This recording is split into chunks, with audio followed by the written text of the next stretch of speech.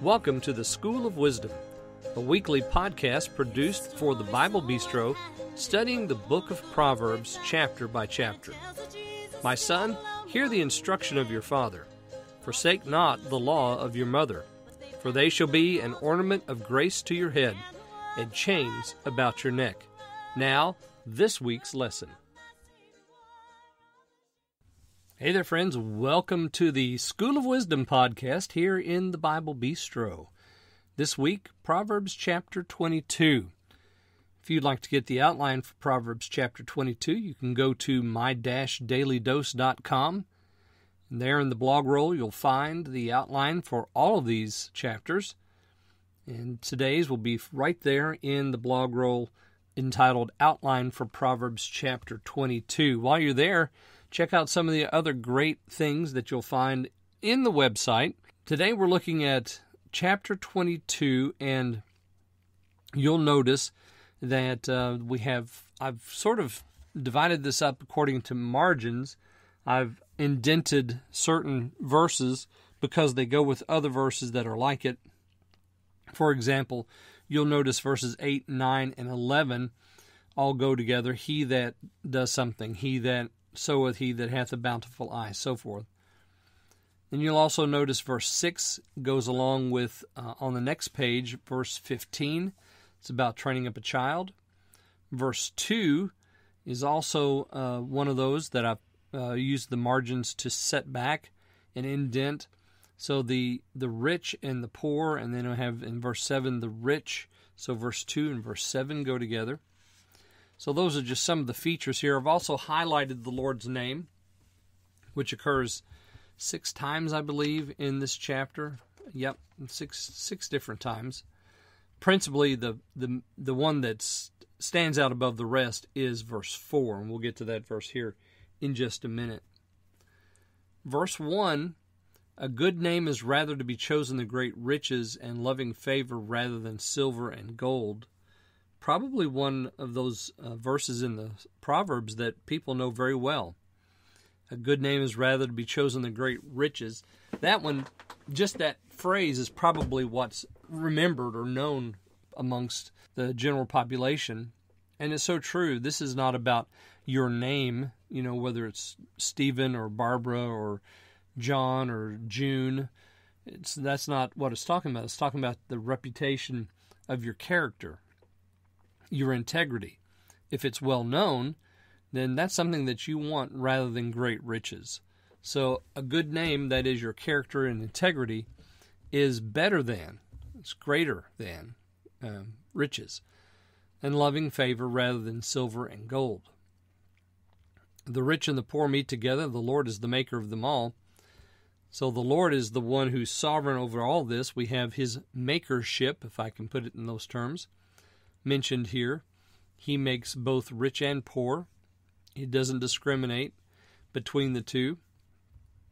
A prudent man foresees evil and hides himself, but the simple pass on or are punished. So here is a prudent man. We had a good name in verse 1, and now we have the prudent man in verse 3, and he foresees evil. That is, that he forecasts what's about to come, and he prepares for it. He hides himself. So a storm's coming. You need to make provision in the storm shelter and get your family down there. The prudent man does that. He sees it coming and hides himself. Not necessarily from the tornado or the storm, the physical storm. Of course, a prudent man would do that too. But this prudent man foresees something evil is about to happen. He's looking ahead. It's not that he's prophesying. This is not some spiritual ecstatic utterance. But this is a prudent man who can read the leaves on the tree. When I was a boy, we used to say it's going to rain because if the leaves turned upside down on the maple trees, that was a sign that rain was about to come. And a prudent man can see that, read those leaves, and then he knows what's about to happen. But the simple man, he's not that way. He just goes right on. He heads into the storm. And he's punished because of it. Well, he's punished because he runs into evil. He doesn't hide himself from it. A prudent man's able to see it coming. Verse 4, By humility and the fear of the Lord are riches, honor, and life. I made a great deal of this when I was teaching it to the congregation because I think that this verse probably puts together the book of Proverbs better than any other one verse. The book of Proverbs wants us to understand that humility and the fear of the Lord, that combination, produces all the good things that we find in the book of Proverbs: riches, honor, and life. And so something to keep in mind is that this is true no matter who you are, where you are, what time you are. This is always true. Humility and the fear of the Lord are riches, honor, and life. So this is how they come. This is how we receive them. And if you want those things, if you want riches, honor, and life, not that you are guaranteed that, but they come by humility and the fear of the Lord. They don't come any other way. Now, you might have riches, and you might have it by connivances, and you might have it by pride and so forth, but it's not going to be lasting. All of this is lasting because it comes by humility and the fear of the Lord. So, verse 4, I think, is our topic verse. It is the verse. It is our choice verse of the chapter. Thorns and snares are in the way of the froward. He that doth keep his soul shall be far from them. And that's a parallel to verse 3. The thorns and snares in the way of the froward is like the simple man. He passes on and is punished. But the prudent man foresees evil. That is, he that keeps his soul is hiding himself from evil. He will be far from thorns and snares. Then we have another verse that is very, very popular. It's one that a lot of people know, and that is verse 6. Train up a child in the way he should go, and when he is old, he will not depart from it. What is the way a child should go? If you train up a child in the way he should go, that is, if you catechize him early or her early in life, training them up in the way of the Lord, not only teaching them at home, but also demonstrating that doctrine in lifestyle and in Sabbath attendance and all of the rest, and then that child, when they are older, will follow that way because they're taught. A child that is untaught does not learn the good way. He learns corruption and foolishness, and he or she adopts that for their lifestyle when they are old. But if you train up a child in the way he should go when he's a child, when she's a child, then when old age comes or old comes, whatever old means here, whether it means 20s, 30s, 40s, or 50s, don't know, the child will return. The person will return to the training. And that's always the case because training early leads to profit later in life. The rich ruleth over the poor, and the borrower is servant to the lender. Now, this is another one that is very popular.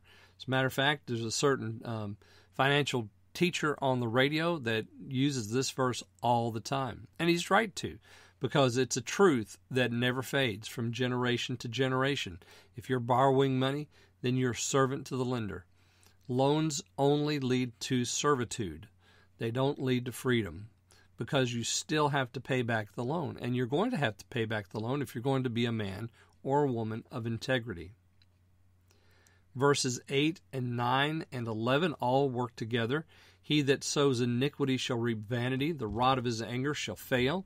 He that hath a bountiful eye shall be blessed, for he giveth of his bread to the poor. He that loveth pureness of heart, for the grace of his lips, the king shall be his friend. So all of those work together there.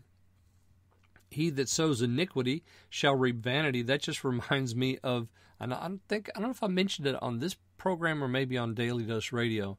I mentioned Galatians chapter 6, be not deceived, God is not mocked. For whatsoever a man soweth, that shall he also reap.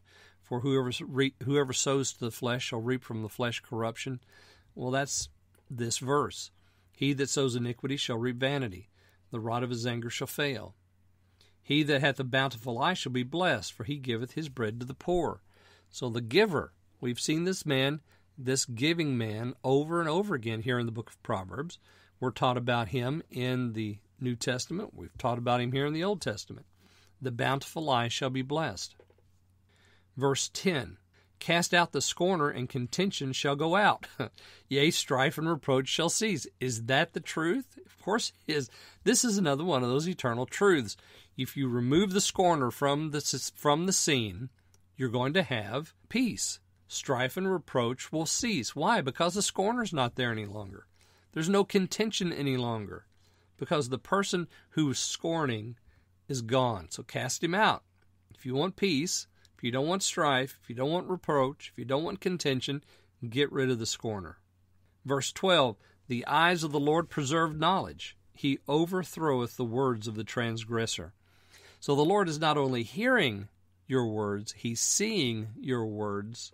He preserves knowledge, and He overthrows the transgressor in those very words. If you look at verse 13 now, the slothful man saith. Now, notice how that comes on the heels of the Lord sees. What is that? The eyes of the Lord preserves knowledge, and He overthrows the words of the transgressor. Now we're going to have two verses right in a row that deal with words. The slothful man saith, there is a lion without. I shall be slain in the streets.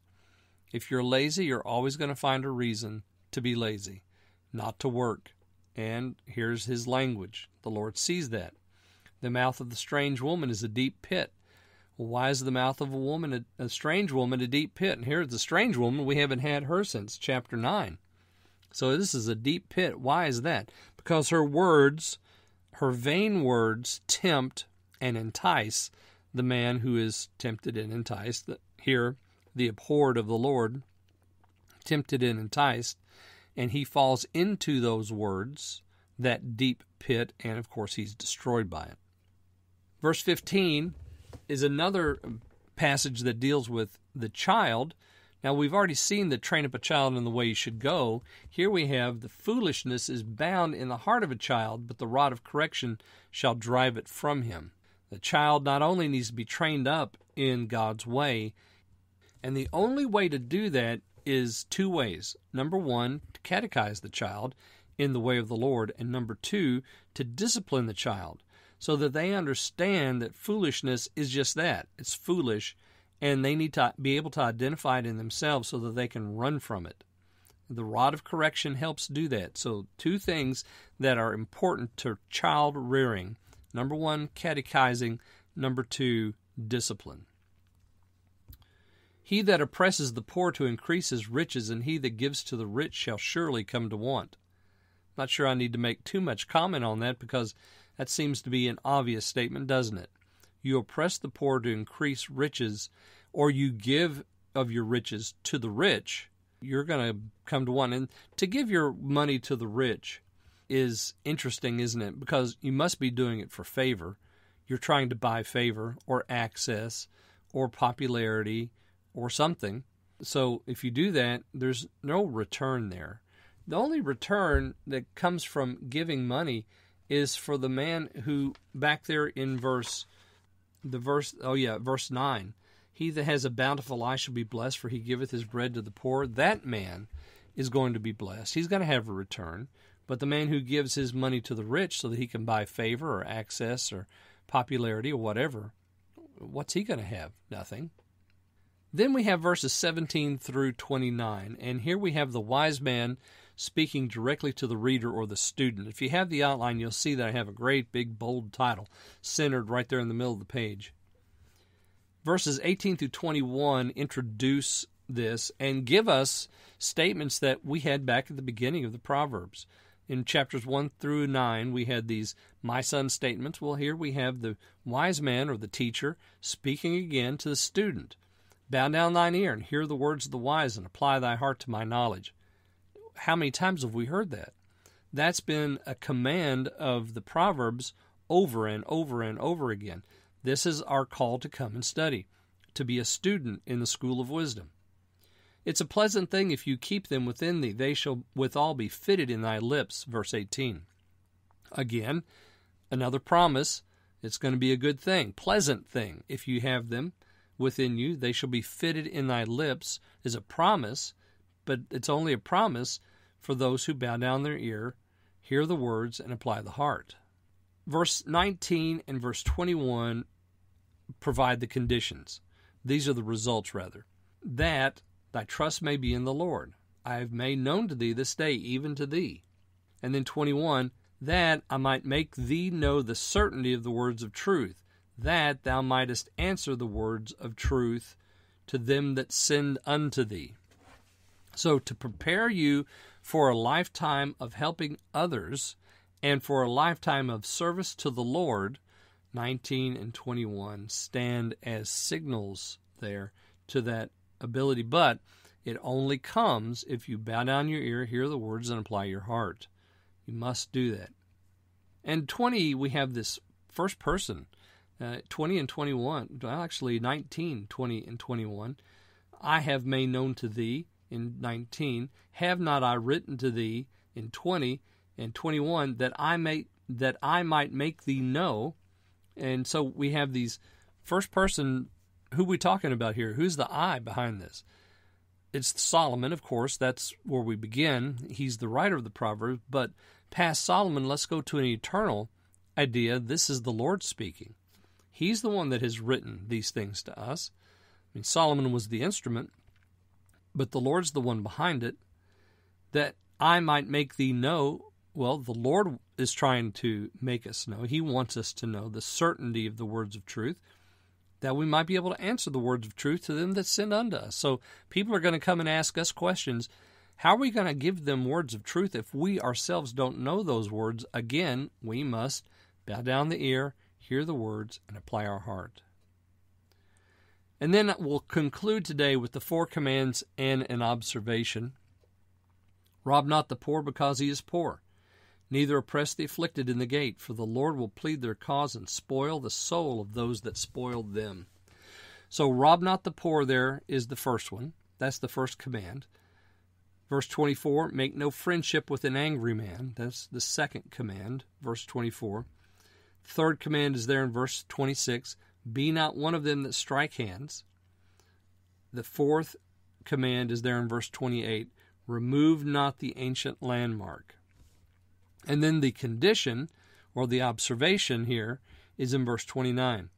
See a man that is diligent in his business? He shall stand before kings. He shall not stand before mean men. That word mean there means obscure or unknown men. So he's going to stand before kings because he's diligent in his business. That's a wonderful observation. And of course, these 4 commands and this one observation, we've seen this over and over again in the book of Proverbs. Notice that we have in verse 23 and in verse 25 and in verse 27, we have reasons why you need to obey these commands. Rob not the poor. Why? For the Lord will plead their cause. So the Lord is the poor's advocate. You don't want to be on the wrong side of the bench of the law when the Lord is the advocate for the poor. Notice what happens to the person who does rob the poor. The Lord will spoil the soul. Just like the person has spoiled the poor, the Lord will spoil the soul of those. You see? Again, verse 25, here's why you don't want to make friendship with an angry man. You'll learn his ways and get a snare to your soul. These are the reasons annexed to these commands. Verse 26 is the command, be not one of them that strikes hands. Verse 27 is the reason annexed, if thou hast nothing to pay, why should he take away thy bed from under thee? If you don't have anything to pay, why are you standing for somebody else's debt? Don't do that. We've been told that over and over and over again in the book of Proverbs. Verse 28 doesn't have a reason annexed. It's just a straightforward command. Don't remove the ancient landmark. Remove not the ancient landmark which thy fathers have set. And then verse 29, I've already made mention of this, the diligent man. He is important because he's the one who, with integrity, does his business. Well, he's going to stand before kings. Diligence tends to lead to that. He won't stand before mean men or obscure men. Well, that's chapter 22. I hope that you'll go out and get the outline and study this for yourself. And I hope you'll join me next week as we study Proverbs chapter 23 on the School of Wisdom podcast. Hey, thanks for listening to the School of Wisdom podcast. If you're listening to this over YouTube, hit that subscribe button and ring the notification bell so that you'll be notified every time one of these podcasts is uploaded. I really appreciate all my followers, and I try to respond to each and every one of your questions. Come again next week, and we'll enjoy another lesson in the School of Wisdom.